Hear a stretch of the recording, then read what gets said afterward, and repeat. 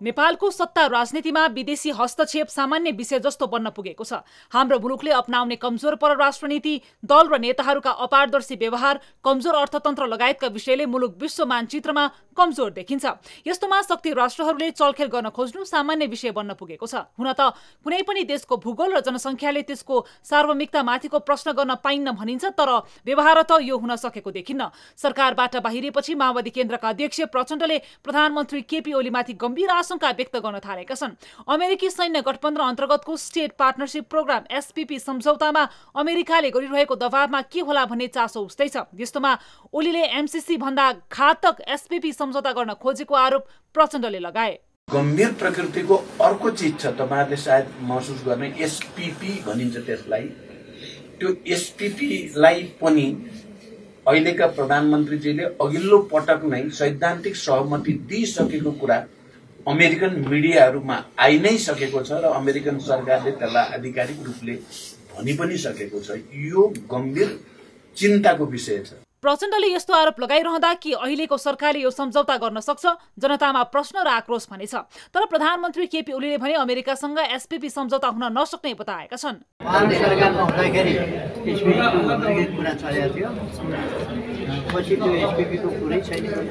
ओलीले यस्तो दावी गरे पनि अमेरिकाले निरन्तर दबाव दिइरहेको एसपीपी सम्झौता जति बेला पनि हुन सक्नेतर्फ भने धेरैले आशंका गर्ने गरेका छन्। तर नेपालको परराष्ट्र नीतिले असंलग्नतालाई अँगाल्ने भएकाले पनि सैन्य गठबन्धनमा सहभागी हुनु नेपालको परराष्ट्र नीतिको ठाडो उल्लङ्घन हुने भएकाले सहजै यस्तो हुनेमा भने शंका छ। किन हुन सक्छ एसपीपी सम्झौता?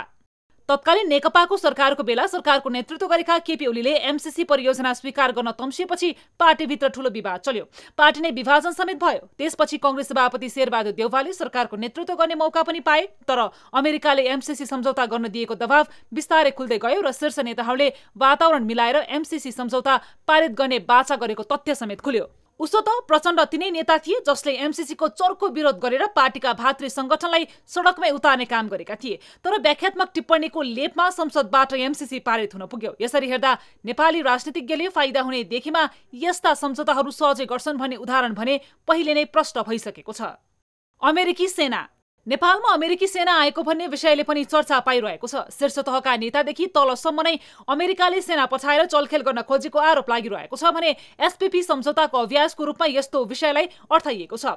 यही परिदृश्यमा माओवादी केन्द्रकी सांसद दुर्गा राईले संसदको राज्य व्यवस्था तथा सुशासन समितिको बैठकमा नेपालमा अमेरिकी सेना आएको विषयमा प्रश्न नै गरिन्। राईको प्रश्नपछि रक्षा मन्त्री मानवीर राईले नेपालमा अमेरिकी सेनाको दलबल नआएको र एकजना रथी आएको छोटो प्रतिक्रिया दिएका छन्।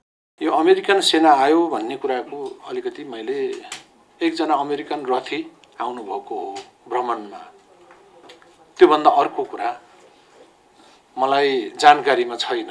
त्यो किनभने मलाई त्यो जानकारी आइरहन्छ, तर उहाँ भ्रमणको लागि आउनुभएको र अरू सेनाहरू पुरै चाहिँ दलबलका साथ आएर कहीँ बसेको भन्ने कुरा मलाई थाहा छैन। त्यो होइन। अमेरिकी सेना नेपालमा आउने विषय र एसपीपी सम्झौताको विषय सार्वजनिक भएपछि नेपालको राजनीति भने तरङ्गित बनेको छ। न्यूज 24 टेलिभिजनका लागि मोरङबाट टिभी जर्नलिस्ट तारा आचार्यको सहयोगमा ब्युरो रिपोर्ट। ओलीको कूटनीति। प्रधानमन्त्री केपी ओली पछिल्लो समय भारतसँग चिडिएका छन्। भारतसँग चिडिदा स्वाभाविक रूपमा अमेरिकासँग पनि उस्तै स्थिति रहन्छ। सायद यही भएर हुनुपर्छ चीन भ्रमणको पूर्व सन्ध्यामा ओलीले अमेरिकासँग एसपीपी सम्झौता नहुने बताएका छन्। ओलीले सुझबुझपूर्ण ढंगले नै एसपीपी सम्झौता नहुने बताएको विश्लेषकहरूको शंका छ। ओलीलाई भारत अमेरिकाले ग्रीन सिग्नल नदिनु र चीन भ्रमणमा बिआरए परियोजनामा हस्ताक्षर सहित पोखरा अन्तर्राष्ट्रिय विमानस्थल निर्माणको ऋणलाई अनुदानमा पुर्याउने उनको योजना छ। यस्तो स्थिति हुन नसकेमा ओलीले आफैले बोलेको एसपीपी सम्झौता विरुद्धको कदम जति बेला पनि चाल्न सक्ने शंका भने कायमै छ। न्यूज 24 टेलिभिजनका लागि मोरङबाट टिभी जर्नलिस्ट तारा आचार्यको सहयोगमा ब्युरो रिपोर्ट।